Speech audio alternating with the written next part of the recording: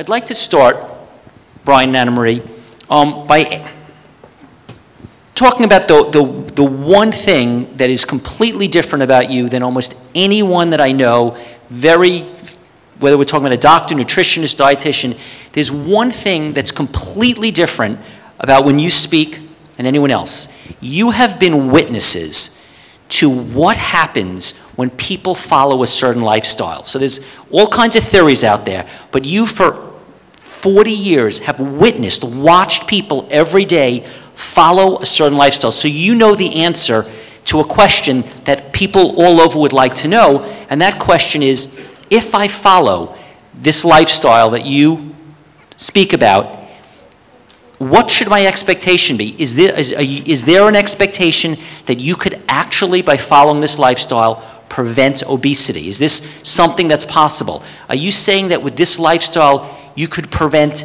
type 2 diabetes?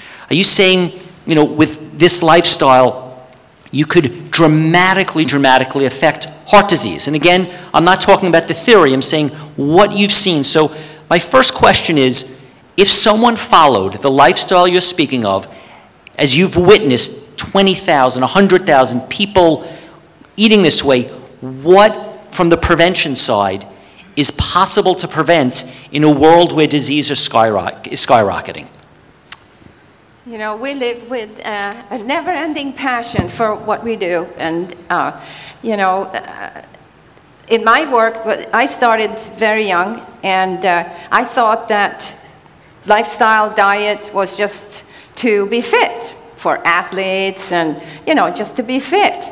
And to realize that you could decrease pain, you could maybe totally get rid of pain, which I saw at this very young age. I was 18 when I came into this field, and I was on cloud 9. I couldn't believe that people just would come in. I thought when you have, for example, arthritis or really severe rheumatoid arthritis or really severe asthma where you're in and out of hospitals all the time, or you have psoriasis all throughout your body, and you're suffering enormously, that slowly but surely, as weeks and months would go, you would recover. And I was on cloud 9. I just could not believe that this is happening. And because normally, my upbringing, everybody who had some problem lived with that and died with that problem and lived on medication. So to see that was to learn to not take no for an answer ever. And because there's always possibilities. And there is no cure for anything unless we totally change lifestyle, which is the whole lifestyle with the passion of life, following your heart, following your commitment. And, there is no cure. I found with myself that whatever problem I had in my life, because I had chronic migraines for a long time, and they were so severe they ended up in seizures, and that was very much stress-related and diet-related. So as I healed myself from all that through the raw living foods, and I got rid of all sugars, because they obviously was something I lived on, and then that is something that I own, though. I own that weakness, and so whatever we have had, so let's say that I did have rheumatoid arthritis, which I followed so many people that have looked like they totally healed themselves. They got totally mobility back. They were totally off all the medicines, and they were as happy as could be. And then life happens, and we get to hear, I got off the program. and it's not really a program, it's a lifestyle. It's not something we do for a short time. It's for life. So it's a choice, and we have this amazing choice to stay healthy and to stay happy. And that really, sometimes the first time I would see that would be somebody would come to our clinic in Sweden, for example, and they would have left after a few months, amazingly healthy. And then maybe 3 years later, they'd be back in enormous amount of pain and bag full of medication, and you're like, what on earth happened? How could it go from one to the other? And you realize that we have to be aware that we own this weakness, that whatever weakness we had. If I had cancer once, let's say I had breast cancer, this is what usually I will get back if I don't commit myself. So it's not to scare somebody. For me, it's been the best thing. It actually will keep you on a straight and narrow, and you'll be healthier than you ever could dream of. So, you know, I just want everybody to understand there is no cure, because medically we're so used to, take this pill, it will cure you, or this surgery will cure you. Cure is in the daily lifestyle that you are committing to and that you are choosing to do. Thank you. She certainly keeps me on the straight and narrow. So coming from a dramatically different background than health, I guess if there's an anti-health, that's where I came from.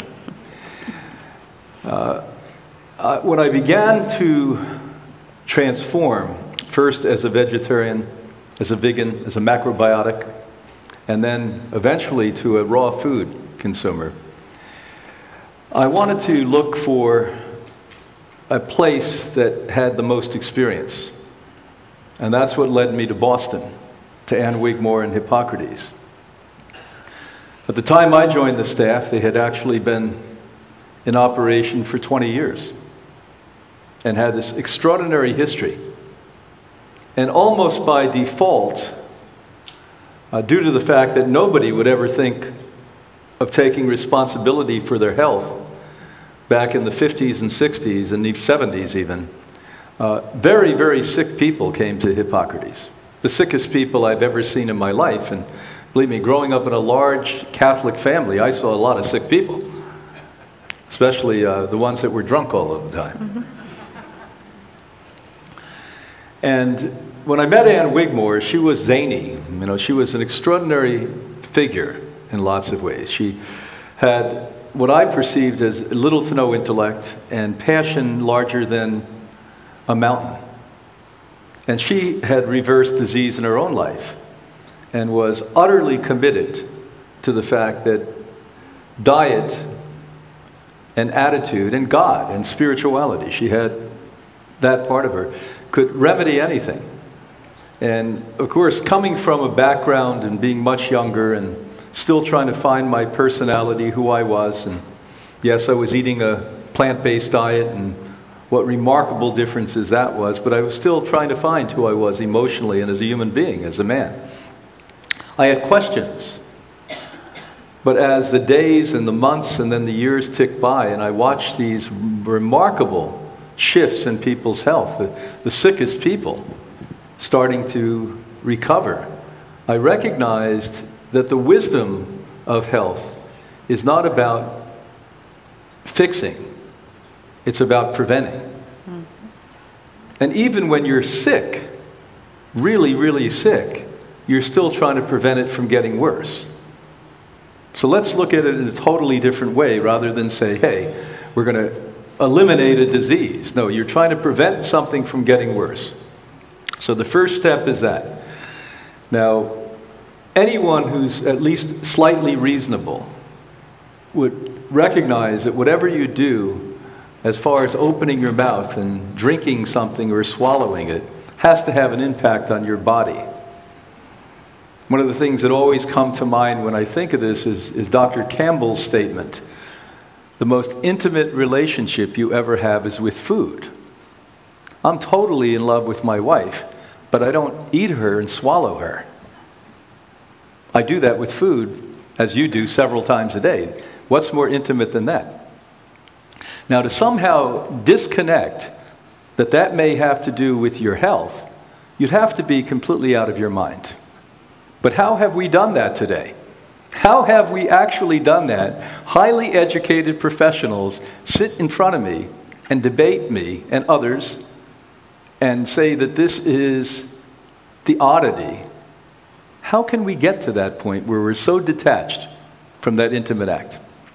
The other thing, it's chemistry. You know, we think of ourselves as cute or handsome, and we get in mirrors and we comb our hairs and putting makeup on, not me, but Anna, and clothes on. Sometimes, you know, Halloween I put makeup on. And you're cute, too. Well, that's what some say, I'm not sure. But, but the reality of this whole thing is that we're chemistry, that we're 100 trillion cells, you know, we're mostly water, which is remarkable in itself, which is oxygen. And how would it not be a chemical process to consume nutrition? Now, if you have a car, I don't care what type of car that is, but if you like your car, the last thing you would ever do is put a fuel or something that wasn't a fuel into the gas tank. How about if I decided today, let's invent a new thing rather than gasoline. I'm tired of paying so much money for petrol. So I'm going to go out and I'm going to put soap into my automobile. Do you think we're going to get very far? And do you think you're going to break the engine? Well, you've done it to your body. So why be so surprised about that? You've been putting the wrong chemistry into your your biochemistry, and the end result is we end up with these diseases that we have specialists now. You know, when I was a boy, you had one doctor who came to the house, who we all loved, by the way. We used to stand in line and hug the doctor, my two brothers and I, because we loved the man. He was like part of our family. He was a good guy. And he meant well, and he was really concerned. And, you know, how did we get from that to, when I ask some of my colleagues a question, they say, well, I don't know that. That's not my specialty. You have to go over here. And then you go and ask, well, it's a shame, that's my specialty. You know, it's one body, one biochemistry, and we're talking about, in this particular case, nutrition. So Anna Marie and I have had the privilege for a total of over 80 years, 85, 86, 87 years total, to watch people who have the courage to do what is told to them is odd. You know, it's odd, food can't help you, it's quackery, there's no common sense, there's no empirical evidence in this. You know, before we do anything, obviously, we have to be so cerebral, we won't do common sense things. We've been watching thousands and thousands and thousands and thousands, endless thousands of people, it's a joy, bring about their own recoveries. Now, you went through a plethora of diseases. Cancer, you know. In this group you're in, there's people here with you that had stage 4 cancer and were told by the top doctors at top Ivy League universities, there's nothing that can be done, that you're going to die, and they brought about their own recovery. And diet is part of that. Now, what you heard today, by the way, about the emotional state, not only am I on board with that, I think why you or I are who we are is first and foremost because of our emotional state. But you can have a great emotional state and eat garbage and end up dead. But can you imagine marrying a great emotional state with great food that fuels you? Well, I can imagine it because that's what I did. And that's what I've seen people do. And I watch people reverse major diseases. Not because it is some empirically proven idea, which it is, by the way.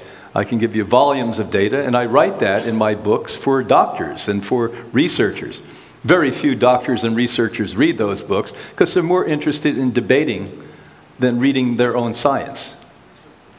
And so bottom line is, but common sense people out there say, gee, that does make sense. I've seen people with, you know, you've heard it several times during this conference, and you're going to hear it over the next 8 days several more times.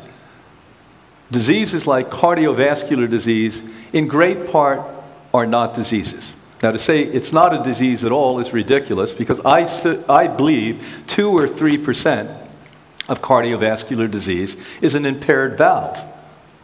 But that means 97 or 98% is you're eating the wrong, quote, food, or you're eating things that are not food or not the right fuel. You're not exercising, and you're under stress. In this room today, you heard that stress creates 85, 90% of diseases. I agree with that. Because I know one thing, as bad as I ate when I was stressed, I ate worse. How about you? But it's the first thing you do. You open your mouth and eat more garbage when you're not happy with yourself. Diabetes type 2, that one I do think is 100% correctable. I've never worked with a type 2 diabetic who's been under the care of a great doctor who's willing to work with them and basically say, okay, I know you don't want to take the medicine anymore.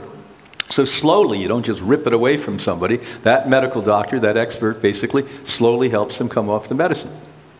Now, type 1 diabetes is not in the same category, but great improvements. Multiple sclerosis. You know, we recently have a young nurse, 35-year-old nurse, who came to us walking in a brace. This beautiful, well-educated, attractive, intelligent woman who works as a heroic nurse up in the New York City area. And that brace was off in 5 days. And just last week we heard that she no longer is diagnosed with multiple sclerosis. Parkinson's disease, ALS, Alzheimer's disease. This group, I've never seen anyone in advanced stages reverse it. But in early stages, obviously you can halt it, and if you're lucky, it doesn't go further. And if you're super lucky and have everything going, you may be able to do what this young nurse did. And I give one story, you know. Again, I could give you, because I'm Irish, I could give you 44 years of stories if you want. And we keep going. And if I run out of stories, I'll make some up. You know, so it's endless, Stephen. It's endless. And I've never seen any disorder not improved. You're not going to reverse every disorder, but everyone improves when you improve your lifestyle.